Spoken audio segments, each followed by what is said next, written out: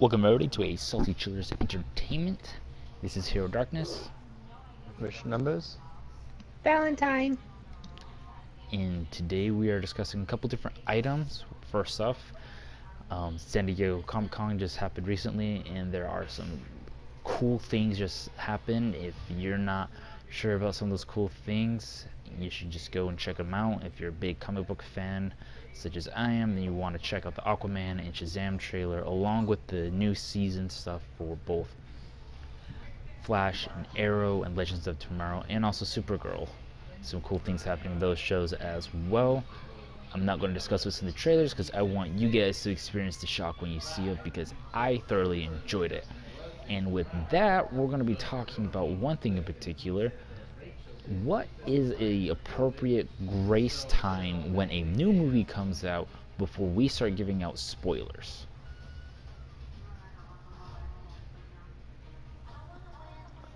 Well, I know everybody can't get to the movie theaters when the movie comes out, just due to scheduling, or they just don't like going to the movie theaters.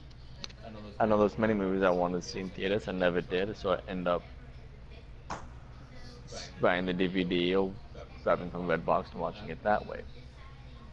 So it means that you should wait long enough for the movie to come to the DVD for sort of stop publishing spoilers. Yes, that's a long time sometimes. But that gives the chance of those who haven't seen the movie, don't want to hear anything, a chance to see the movie. It says that nobody likes want to go see the movie and they can only see it the last week of the movie if possible, but by that point they heard everything that happened in the movie.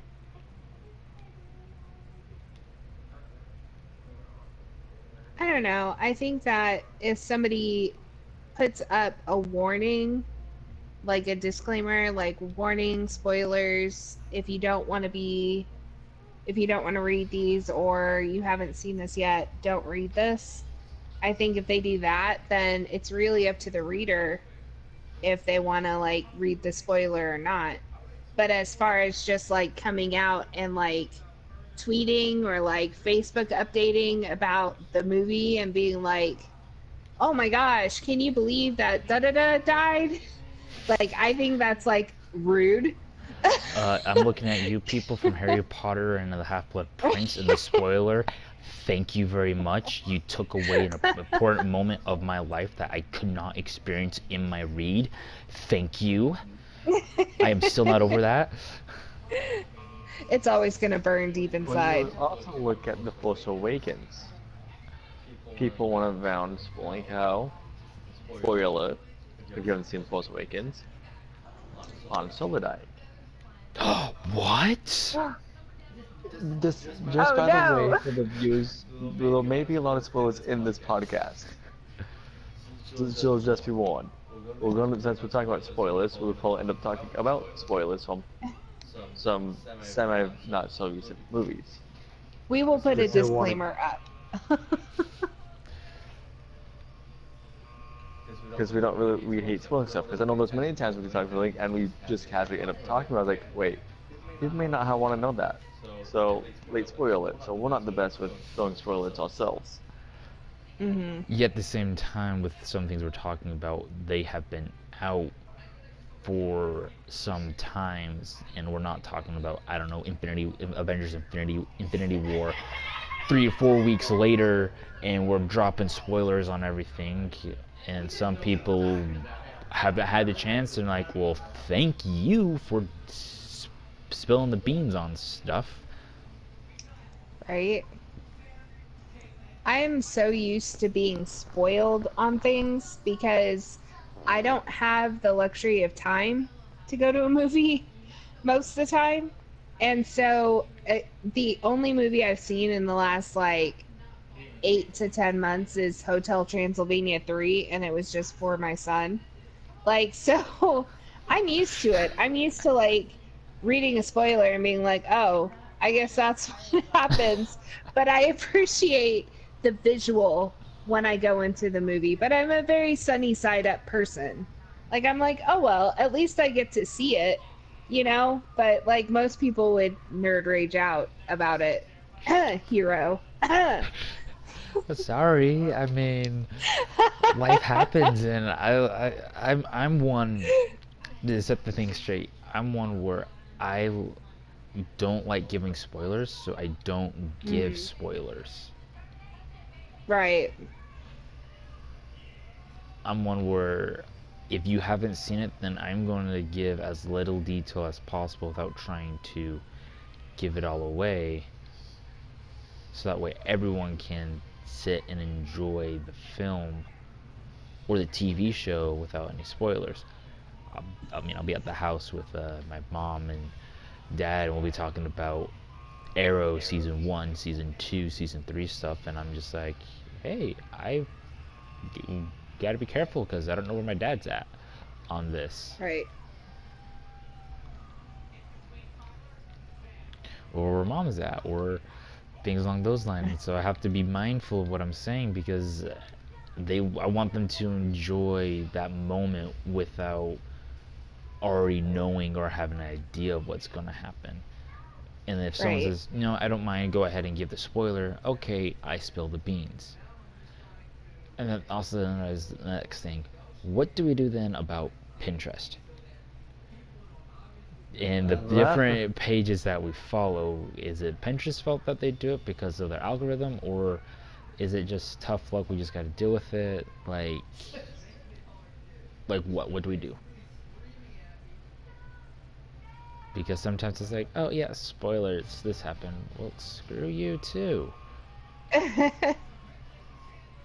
I mean, I hate Pinterest as a whole, so I'm not the best person to ask.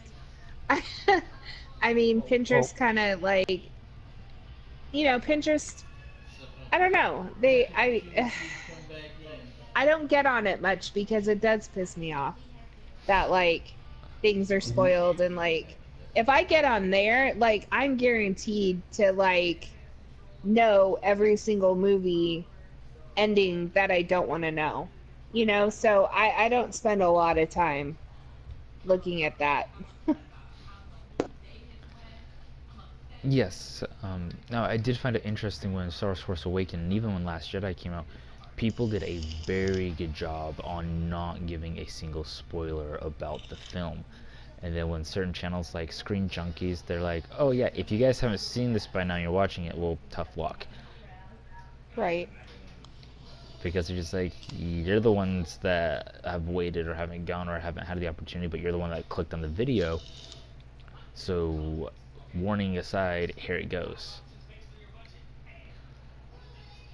Because I remember when Infinity War came out, I mean, granted, it's really not that long ago, considering it was the end of April, beginning of May, and here it is mid-July. I mean, I'm talking a couple weeks later, and Rich can attest to this. He would see things on the internet, on certain Facebook pages, like spoilers without any contents, and it shows Squidward, a pile of dirt, and a few other things. It was like, huh, what? And then after you saw the movie, it was like, oh, okay. Now, some of the stuff was funny, and some of it was kind of more major to the plot. But it kind of took him out of the moment of being able to enjoy the film without having to worry about it took him out from the film because he couldn't enjoy that first moment raw, and he gets to experience it raw and undamaged, or not undamaged, but not knowing anything, and he gets the benefit of like, wow, this is cool, this is pretty legit. Yeah.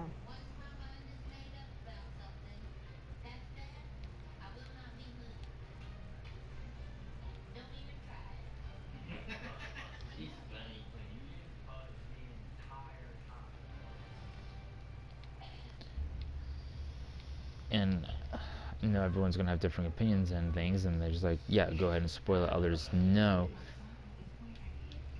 I think it's just best to, I don't know, maybe as Rich suggests, wait till the DVD comes out. That just means like it's one of the best ideas out there because by that point they can then get the DVD and they can go from there. Because by that point you know that they have had enough time to buy the DVD and watch it if they wanted to.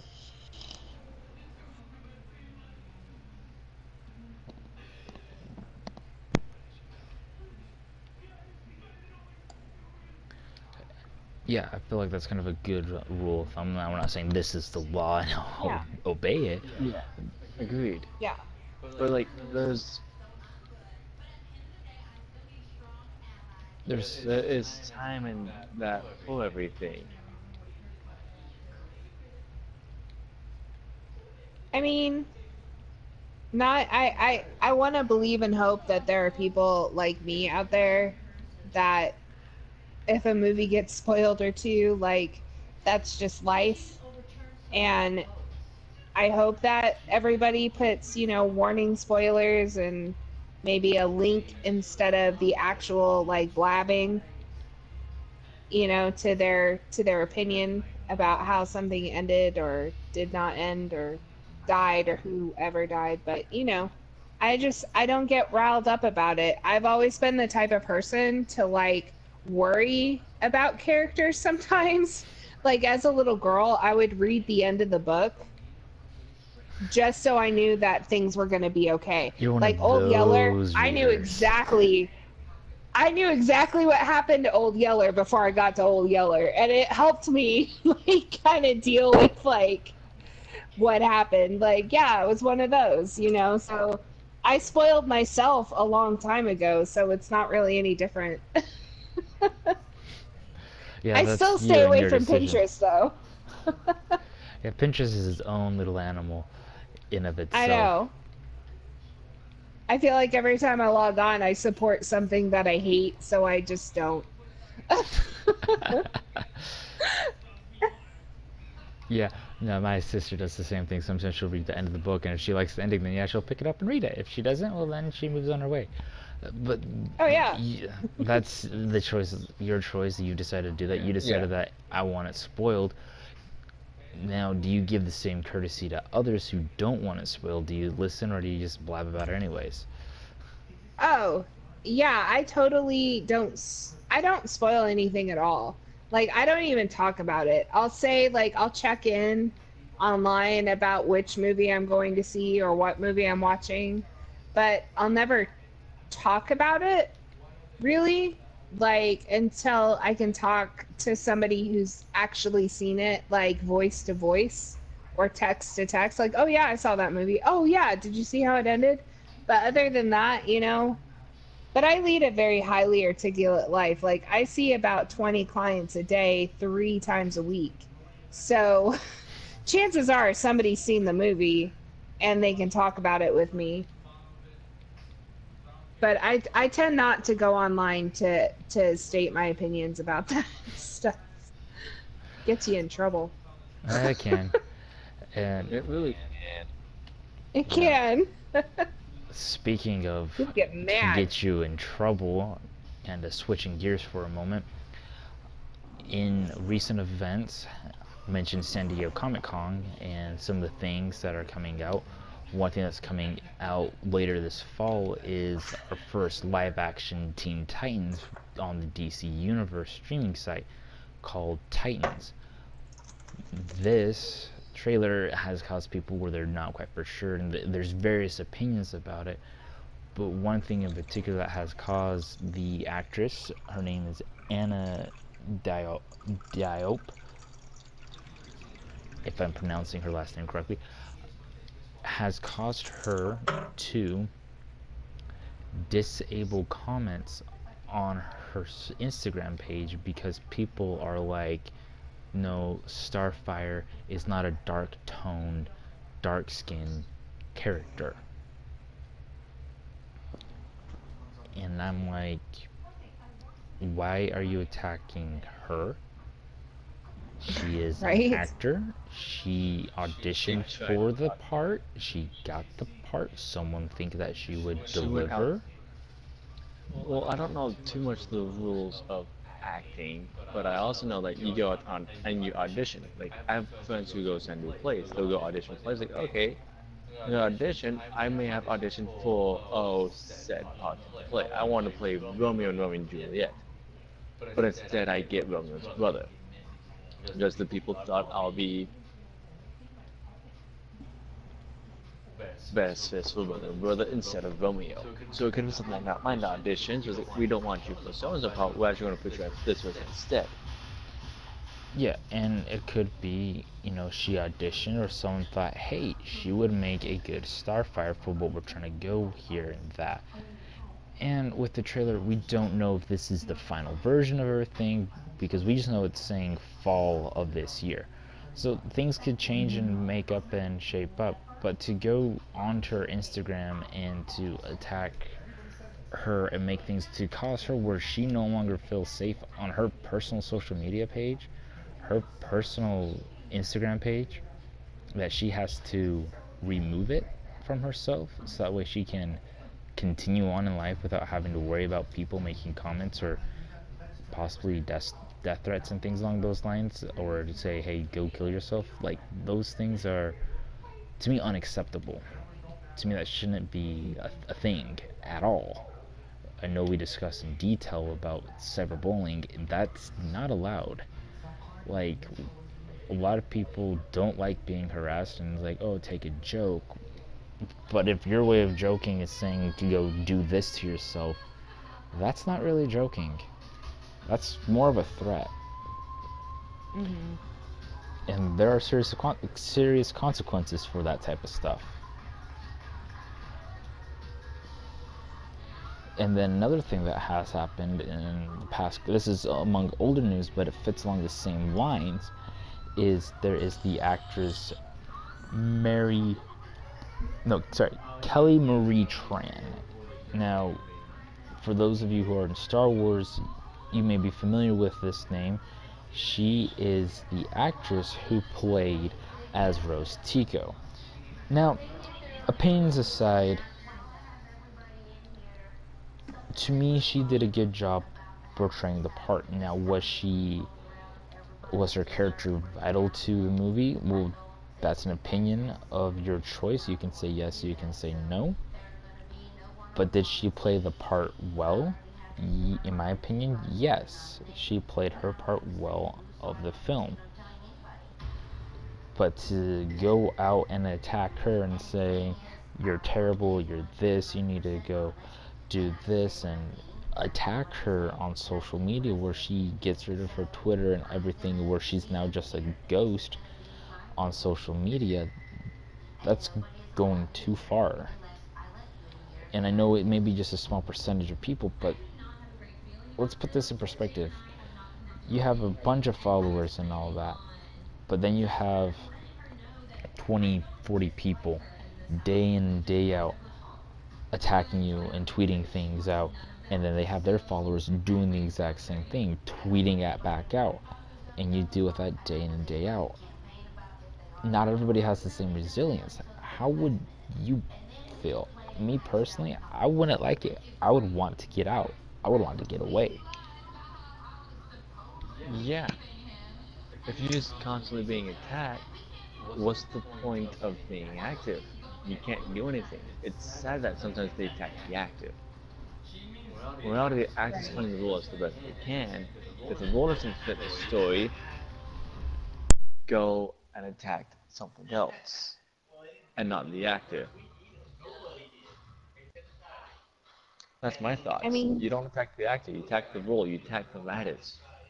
Because they're the one who wrote it.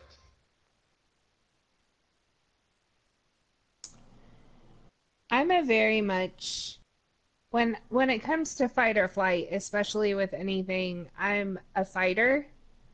And so I feel like I would address it in a video or something. I would put myself out there more because people are going to be insecure and people are going to hate you. I mean, whether you're a celebrity and that's a million people, or you're, a regular person and it's that one or two people at the office or whatever, And so I feel like I would want to call them out and be like, you know what, I'm here. And it may not be a conventional thing, but I'm here. And there's nothing wrong with going after a role as an actor.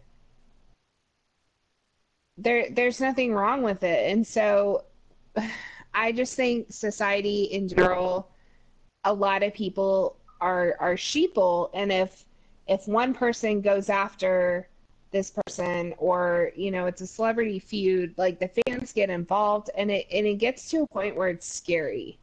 It gets to a point where people are messaging you being like, I can't believe you actually went out for that role. I hope you die. People can get really intense, especially over things that they're passionate about. And keyboard warriors will say anything because they don't have any fear. They'll just, harass you and harass you. So, I mean, it's so frustrating that people are like that today. Like, nobody should have to step away from their social media because they went after a role and they're not white, or they're not the stereotypical, like, whatever you imagined them to be. And this is an issue that gets me really heated because, that new Starfire, Anna, her name's Anna Diop, right? Yes. She's beautiful. She's gorgeous. And I love her as Starfire. Never mind what people had an idea about what Starfire should be. She's great. And if she's a good Starfire and she plays a role well, then all the power to her.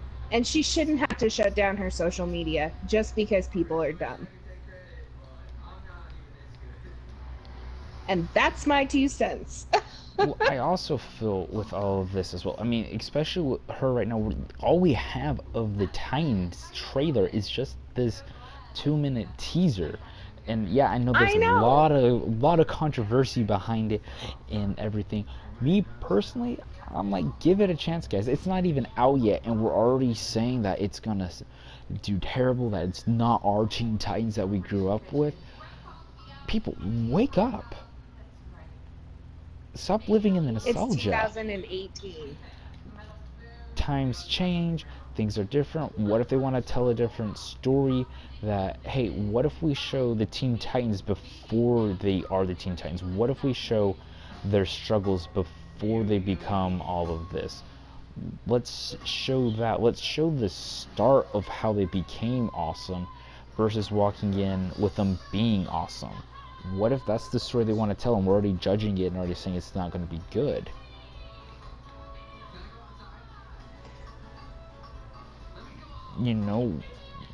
Anna could just be probably a superb actor, and she fits the role and she nails the role of Starfire perfectly. And she got cast for a reason. She got cast for a reason. And if you feel so upset about that this type of character or this type of actor should not be in it, don't go after the actor. You're attacking the wrong part of the hierarchy or of everything. It's the director or the people who are casting. It's those people or the writers that need to have a discussion about things and talk to them, not yell at them, not make threats at them.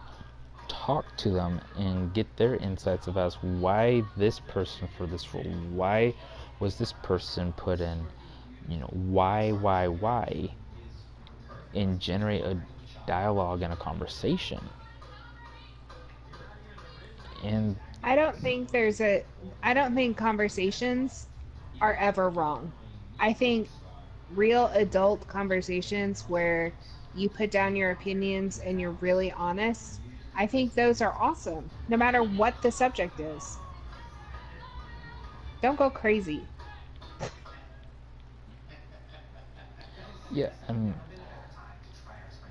I went back and looked at the trailer again, and I look at her hair, and I've noted that, hey, her hair that they have fits perfectly with the original or the Silver Age Starfire look.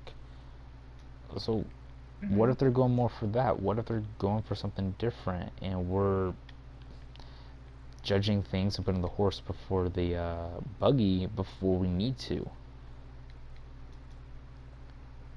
Because what we're essentially doing sometimes with things, with trailers and attacking the actors, we're judging it by the cover and not for who they really are, because they're still a person. They're getting paid to portray, I don't know, one of your favorite characters, if it's a comic book movie, or a character in general, and we're going to go in and attack them. That's not right.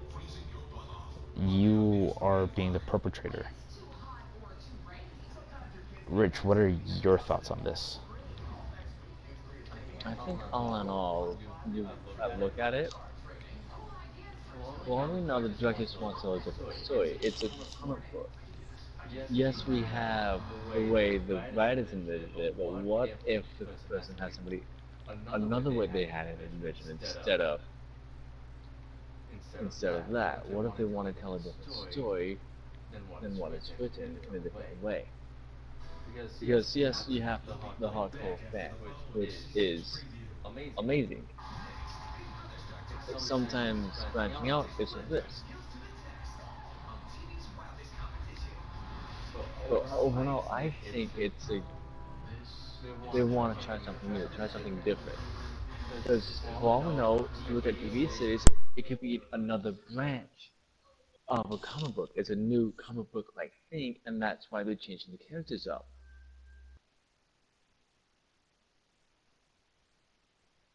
And that's why they changed things up a little bit.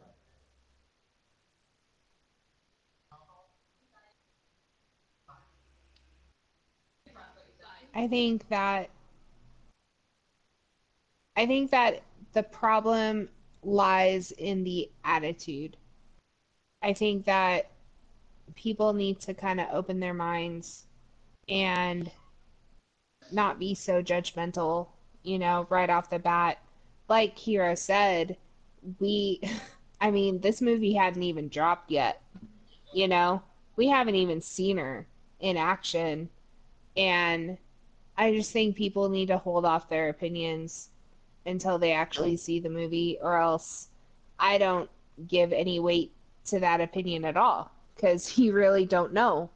It's just your stereotypical idea of what you think this character should look like. And I've always had a problem with that, no matter what it's about. I was thinking about something, and when I write a book, when I'm writing or reading books, the author never wants, when I write stuff, I'm not the biggest writer, but I never describe skin color. I do hair, hair and eye color. Not once do I do skin tone.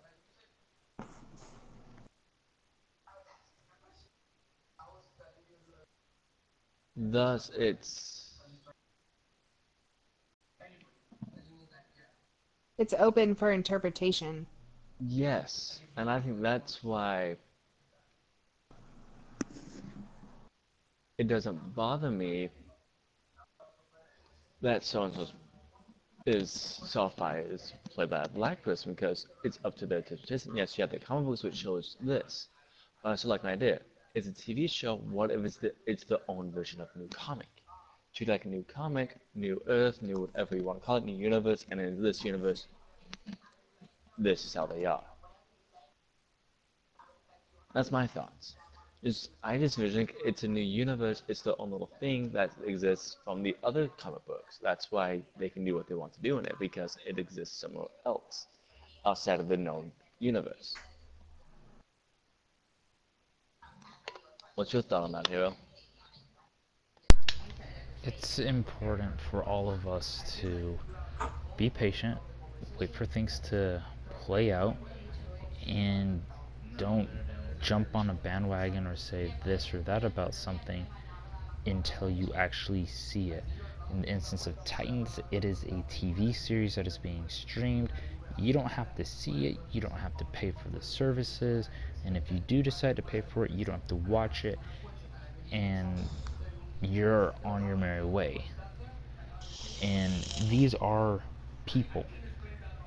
They're not just actors, they are people. They have personal lives, personal issues, and by attacking them doesn't help them.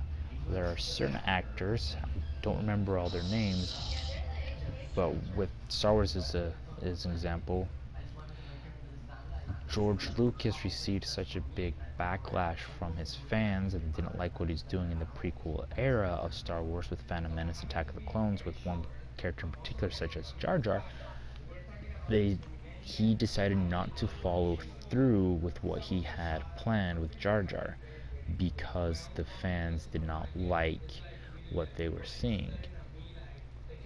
And sometimes I believe us fans, we ruin the experience, we ruin the creativity versus allowing the writers to do their own thing and allow them to try something new, try something different.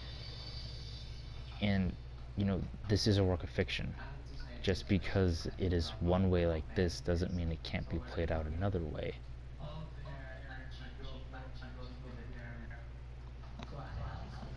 And that is true.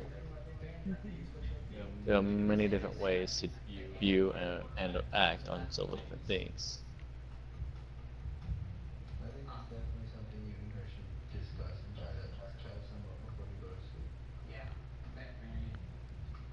And it's all just that. This is a work of fictions. They're something different. Don't be quick to judge. Be patient, wait and see. For all we know, this may be the best thing ever. Or it could be one of the worst things ever. Just wait and see. And if you have a problem with someone's acting or choice of that or whatever, let me rephrase that. If you don't like a certain character or don't like an agreement of what they have done with a character, don't go after the actor. The actor has a job to do. They're trying to do a job. They're trying to get paid for what they're doing. And going after them, you may discourage them. For all we know, this is their dream. And we all have dreams we want to do. And it's hard to follow your dream when you have people telling you no. When you have people telling you no.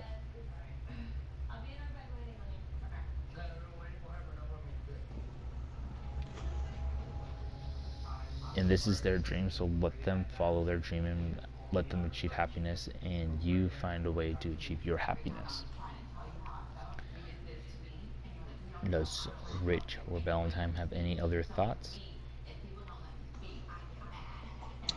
I don't know, just don't be crazy. If you're listening to this, just have an open mind, have an open heart, and go into things with a positive outlook, because 9 times out of 10, you won't be disappointed if you're positive about it. So just keep an open mind. Rich? I have nothing I think I want to add. Just know that everybody's human, that things don't always work out according to the plans. And with that, things change. And that it's not always the actor's fault with what happens.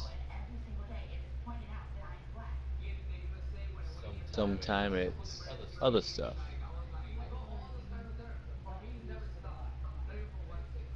Yes. Then this has been a Salty Chillers Entertainment podcast. This is Herodarkness. Richnumbers. Valentine. And as always, guys, stay salty.